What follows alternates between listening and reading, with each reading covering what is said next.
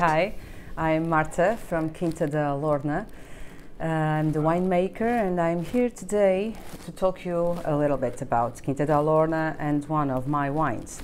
So Quinta da Alorna, it's a property that have 2,800 hectares in the center of Portugal in Tejo region.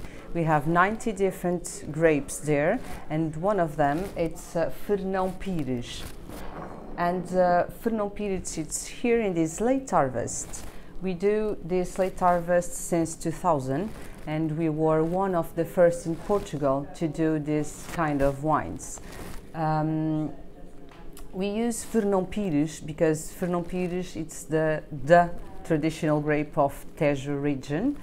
We have 30% of all of the area, it's Fernão Pires in Tejo, and we have there for many years ago. Fernão Pires, it's a very versatile and very nice grape to do everything that we want. It's a friendly winemaker grape. We can do white wine, we can do late harvest, sparkling wines, wines that goes on oak. It's very good grape. It's very fresh, citrus, flower too.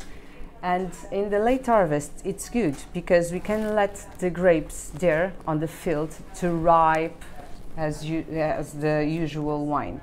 So we do this. We in Tejo region start the harvest very earlier, in the beginning of August. And these grapes, we just pick them in October, so after 2 months or more.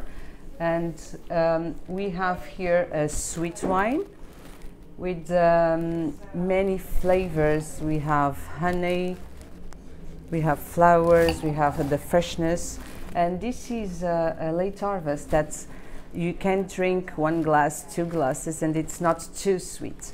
We have the freshness, the acidity, well balanced with the sweetness. So cheers.